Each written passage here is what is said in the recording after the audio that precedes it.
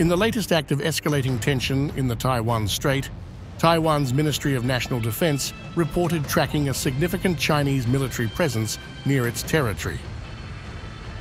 It wrote on X that, since yesterday, various types of PLA aircraft, helicopters, and drones have been detected, along with amphibious ships and roll-on/roll-off cargo vessels loading ground forces, conducting joint landing drills near Dacheng Bay, Dongshan, Fujian. We have monitored the situation. a similar activity was also reported by Taiwan on Tuesday, when the Taiwanese military observed 13 Chinese military aircraft, 8 naval vessels, and 2 official ships operating in the vicinity of the island.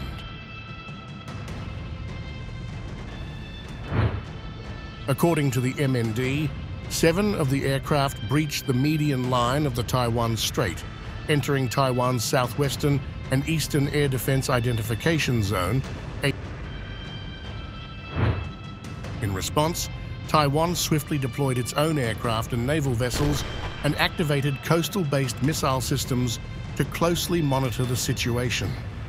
The MND stated via X that 13 PLA aircraft, 8 planned vessels, and 2 official ships operating around Taiwan were detected up until 6 a.m. UTC+8 today.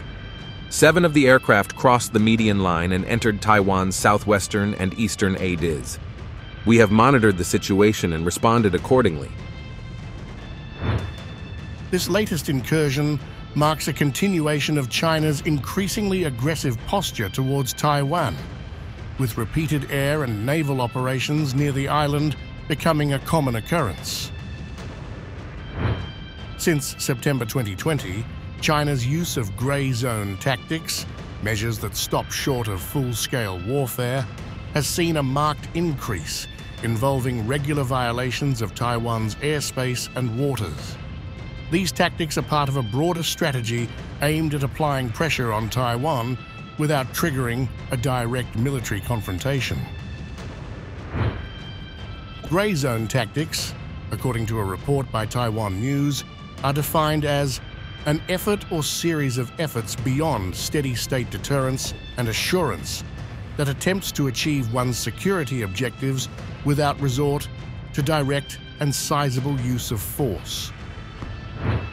Amid this backdrop, Taiwanese President Ching-te has spoken out against China's ambitions, asserting that Beijing's drive to annex Taiwan is not purely about territorial claims.